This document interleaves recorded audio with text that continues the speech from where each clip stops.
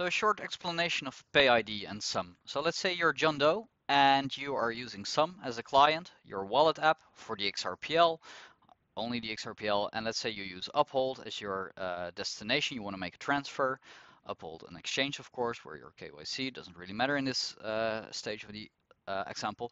So Uphold owns uphold.com and issues john.doe $uphold.com. So when you want to make a transfer to a PayID, the specification specifies that uphold.com is going to be queried for the PayID for John Doe. There's an information exchange happening. Uphold knows the user and replies the destination address R whatever and a destination tag. So now some can transfer the XRP there. Now let's say you want to transfer from exchange 1 to exchange 2. And let's say your source exchange is Uphold, you want to withdraw there and send it, deposit it to Bitstamp, your destination exchange. You have an account on both of them, you're John Doe. So Bitstamp knows you as well and issued a PayID. They own bitstamp.net. And let's say you want to send 100 USD value, so not actual USD, you just want to transfer the value. So Exchange 1 can contact bitstamp.net at john.doe $bitstamp.net requesting all PayIDs for John Doe. And now Bitstamp can say, hey, I know this user. You can deposit for John Doe to me at the XRPL with R whatever and a destination tag, BTC, a specific address, Ethereum, 0x, whatever. And maybe there's an ILP payment pointer. And now the client, like the sending side, Uphold, can say, okay, for 100 USD value, I best use the XRPL because it's fast and it's cheap. So it's going to be transferred, converted to XRP, transferred, and then the destination may convert it back, or maybe it will be an IOU, whatever. Now, let's say you're sending from an exchange, Uphold, to BankX, and BankX also implemented PayID. I mean, it can contain crypto addresses, but can also include bank account numbers, whatever.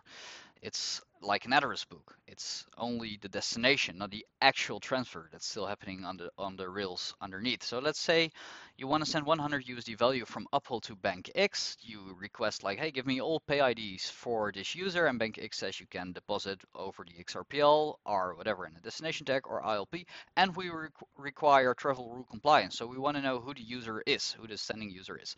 So now there's another message from Uphold to BankX containing the information about the user, and only then there's an OK and the actual transfer can be made to the destination that was already communicated in the first request, in the first PayID request. Now this makes a lot of sense when you transfer from one exchange to another exchange or from one exchange to a bank because they provide services to KYC users.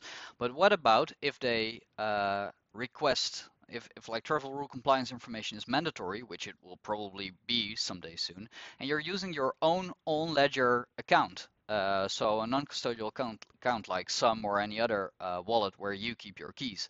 I mean, there's no sending side who knows who you are and can comply with travel rule compliance information requests. So that's what we're going to add to XUMM. It's going to be opt-in. So we're going to add XUMM Pro and then opt-in, which is opt-in, of course, and then opt-in KYC, which means you will be able to go through KYC, and maybe we will work together with like other identity providers. We'll see about that, still to be determined. But if we allow you to go through opt-in KYC, we can actually add the travel rule compliance bit to your non-custodial you keep your keys wallet environment, and that's going to be pretty cool, I guess, and maybe even mandatory someday soon. So expect that in Q4 this year.